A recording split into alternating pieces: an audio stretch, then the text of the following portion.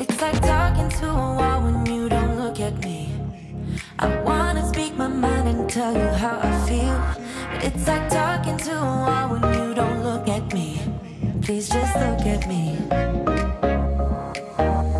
When my first son was born, Isaac, about 20 years ago, I began taking photos of him every single day in and day out, whether he was wearing a onesie or someone had just given him a new pair of booties or a cute little hat. Everything demanded a brand new photo shoot just for that. And I just became hooked. I bought my first DSLR and I just wanted to improve and get better and better photographs. A few years later, a friend of mine reached out to me and she told me that her photographer was moving and selling his photography business. So I thought about it for a while. I looked into it. I was already taking photography courses to improve on the skill. So I brought this idea back to the family and we talked about it, and everybody knew how much photography meant to me. And they said, it's a no-brainer, go for it. We went in, we made a deal with the photographer, and we purchased the business. And 17 years later, here I am.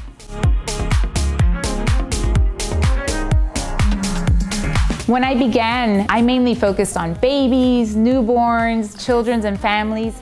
And then after 11 years, something inside of me wanted a change.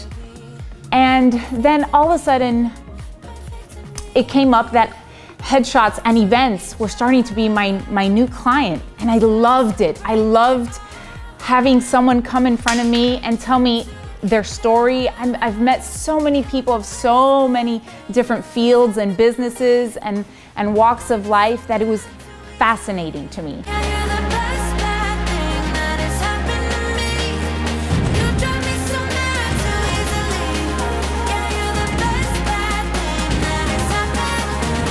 I love to offer my clients hair and makeup as part of their package so that they can have that beautiful, polished, professional look that only a hair and makeup artist can add. And recently, many of my clients have been asking me about video. And that's another service that I'm super excited to be able to offer, because we know in today's world, adding a complete other dimension for others to get to know you and really know what you're like and what your company stands for. As a photographer, I think that I bring a lot of fun to the session.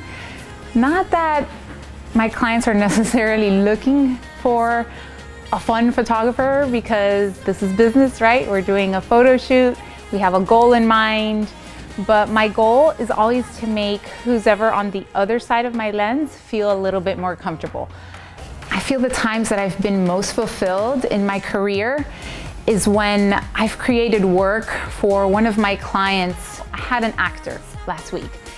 I did their headshot session, submitted them their retouched headshots, and just a few days later, they came back with the feedback that because of my headshots, they were chosen in the role of their dreams.